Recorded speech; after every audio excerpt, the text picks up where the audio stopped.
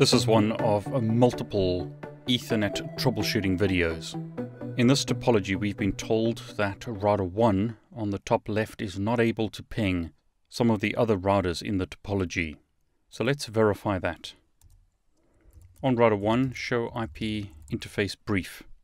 IP address of router 1 is 10.1.1.1. Router 2's IP address is 10.1.1.2. So from router 1, can we ping router 2? Pings are failing. Let's confirm the IP address information. So show IP interface gigabit 00. IP address is 10.112/24. Let's do the same over here. Make sure that the subnet mask is correct. IP address is 10.111/24. This side it's 10.112/24. So that looks good. Doesn't look like there'll be any other reason why we can't ping to router 2. What we'll do on router 1 is do a debug IP packet. Be careful doing these commands in the real world. You may have to use an access list on that debug. Otherwise you could kill your router with the amount of output that's generated. Okay, so we see messages such as sending full packet. So it looks like router 1 is forwarding the packet out of the Ethernet interface onto the network. Debug IP packet on this side. What I'll do now is repeat one ping only, so only send one packet onto the network. It doesn't look like anything's arriving on this side. If you can, use Wireshark to help you capture traffic. So I'm going to capture traffic between the switch and router 2. And I'll do that ping again. But I don't see any ICMP traffic in Wireshark. We see spanning tree information, but we don't see any other information. In Wireshark, we see, for instance, a loop from a device with this MAC address. We see some spanning tree. We don't see any other traffic. So let's see if the traffic is actually getting to the switch. I'll do that ping again. Okay, so there's the ICMP message sent from router 1 to router 2. The fact that we see ICMP means that the router has learnt the MAC address of router 2. Source MAC address is 0s ending in a 1. Destination MAC address is 0s ending in a 2.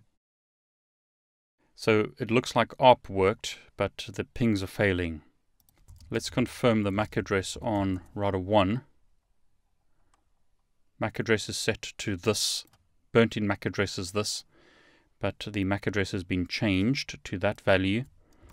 What about on router 2? MAC address is this. Burnt in MAC address is that. So it looks like the traffic from router 1 to router 2 gets sent on this link, but doesn't arrive at router 2. What I'll do is do a broadcast. Again, you need to be careful with doing this kind of stuff in the real world. But because this is a lab, I'm going to show you various options. So notice when I send a broadcast, traffic does arrive at router 2. So let me unall that and only do a debug IP ICMP, not a debug packet, because that generates a lot of traffic. I'll unall over here. In other words, turn off all debugging and only send one broadcast. So the broadcast gets to router 2. So here we got a reply to the broadcast, it looks like, but it doesn't look like unicast traffic works in the network. So broadcast is sent.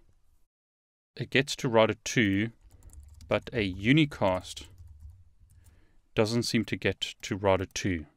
So let's have a look at that switch and see if there's a problem on the switch. So on the switch, show MAC address table. Okay, can you see a problem in the output? What looks wrong in this output? Notice here we've got a static MAC address for MAC address 2 going out of gigabit 2 and gigabit 3, but switch 2 show interface gigabit 0 shows us that has a MAC address of 2. So this static MAC address is a problem. Show run pipe include MAC. We've got to this entry in the running config which shouldn't be there, so no, and I'll paste that in. So no MAC address, show MAC address table. Now we only have dynamic MAC addresses. I'll do a ping from router 1 to router 2. That succeeds now because the MAC address has been learnt properly. Be careful with static MAC addresses in your MAC address table. They will override your dynamic entries and could send traffic to the wrong port in your topology. Okay, so can we ping router 3, which has an IP address of 10.113? No, we can't. Show IP interface gigabit 00. So this is the IP address of router 3. Debug IP ICMP. Let's do a ping again.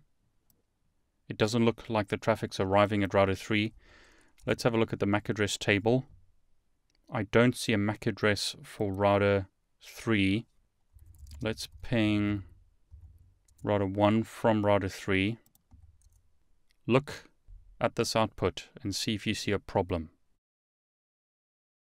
So show MAC address table showed us previously that this MAC address ending in 1 was connected to gigabit 00 on the switch, in other words over here.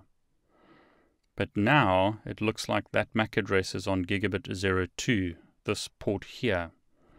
So I'll do a ping from router 1 again, and let's have a look at the MAC address table. Notice that MAC address is now shown on gigabit 00. Ping is finished, so let's do a ping from this side. Notice the MAC address has moved to gigabit 02. So we're getting MAC addresses flipping on the switch. Let's confirm what the MAC addresses are on these routers. So show interface gigabit 00. That's the MAC address of router 1. What does it look like on router 3? So show interface gigabit 00. This is the router's interface. Notice the MAC address. The routers have duplicate MAC addresses. That's not going to work in an Ethernet environment. So let's configure the MAC address as follows. And let's see if router 1 can ping router 3 now. Notice the ping succeeds. And that's because the devices have different MAC addresses now available on different ports, which is correct per our diagram. Ethernet breaks if you have the same MAC addresses on the same layer 2 segment.